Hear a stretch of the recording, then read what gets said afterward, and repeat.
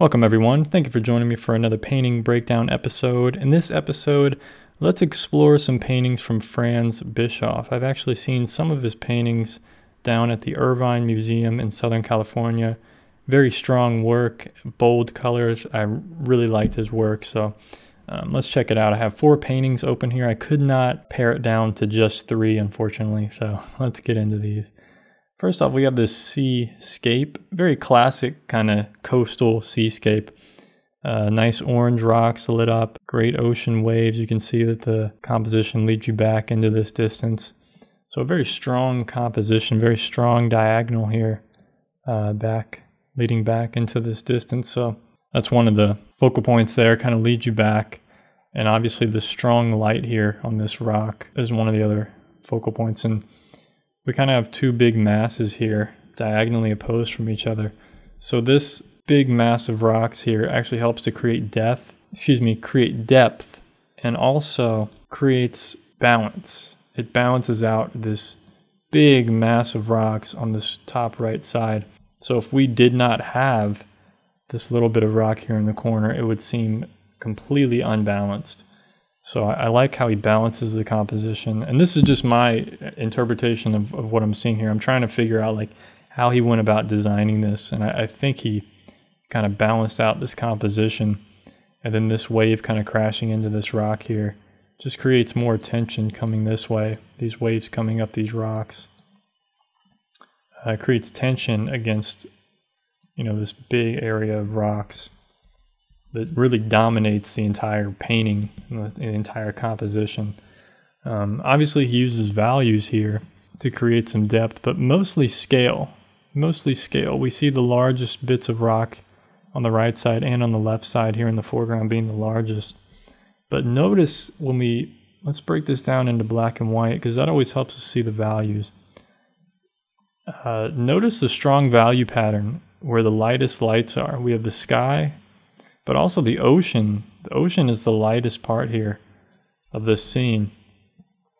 And that helps to create, that's what this painting is about, these rocks and the ocean, kind of that tension that the ocean creates against these rocks, kind of always the battle between the ocean waves and the rocks. But notice, look at this. This is always interesting. Even though this is way off in the distance, this tree line, it's dark. So right there, right away, he's showing that these trees are most likely in shadow. Let's take this off. So most likely that group of trees is in shadow. And also what he shows is that the uprights in the scene are the darkest plane. And this rock here in the foreground, this is the darkest plane as well, but it's mostly an upright rock. So these uprights that we're seeing here, and these upright rocks here in the middle ground, have a lot of purple in them because they're kind of reflecting the ocean in the sky, bouncing off the ocean and reflecting back up into these rocks, creating some nice purples, blues, things like that. So the way, I just think it's interesting that most artists would think, okay, it's in the distance, so let's lighten it up. Let's create this distance. But let's see what would happen if I did lighten that up a bit. So if I'm going to paint this a little bit lighter, I'm just changing the value a bit here. I don't think it gives that same feeling. And the reason it has way less contrast now. When we look at this whole dark area back here, this dark tree line actually helps to create contrast against these lighter areas of rock. So very clever the way he kind of just designed this whole scene and used the colors and the value. Notice that all of his values are very on the dark side because there's a lot of, even in the lights, that is these oranges on the rocks in the light. It's a very dark type of light. It's still not completely white. It's not very light. So he has a lot of color, very strong color. Let's move on to the next painting here. Now this is one I wanted to talk about because of the color harmony.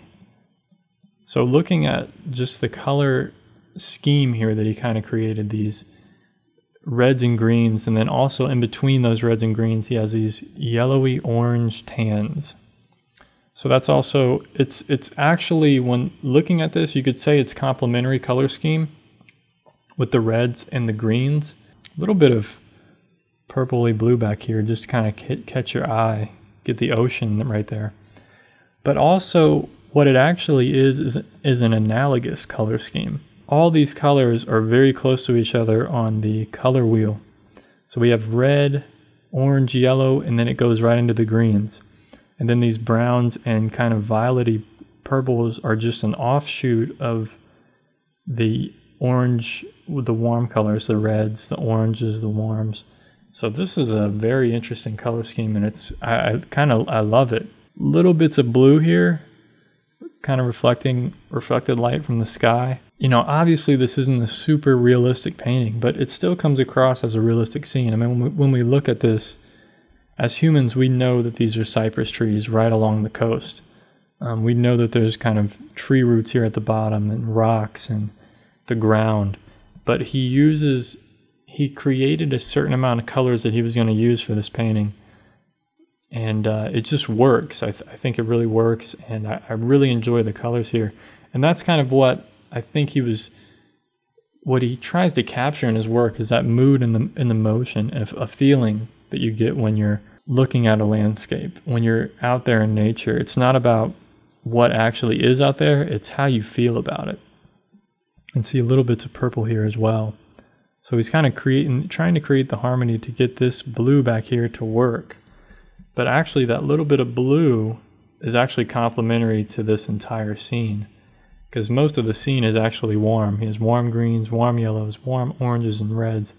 And then he has the sky, which is kind of this pink, cooler color, and then this blue. So very, very interesting painting. Really enjoy this one. Let's move on to the next. But before we do, actually, I mean, just looking at the way he designed these trees, it's very interesting. I'm not sure that there's any one area he's really wanting you to look at, but I like that most of his trees are all going in different directions. He has these branches going out. There's different sizes, there's varying shapes. Back here, there's smaller trees. So he's adding a little bit of depth and distance here, even just with this tree line. And obviously off to the right here is smaller trees silhouetted off in the background, more toward the ocean. But I think one area he probably wanted to focus on was this light coming through the tops of the trees there. That's kind of really the main point of contrast there. The lightest lights are in that area. So I think he was trying to create like, you know, just that feeling of light coming through the trees. And I think it really works. I really enjoy this painting. So let's move on to the next one here now. Some more cypress trees here right next to the coast. And once again, very strong colors. Let's break this down into black and white once again. We can see there that even the areas of light, like on these trees, on the ground and the rocks in the distance, all of the areas of light are like a middle ground value, a middle value. So let's see how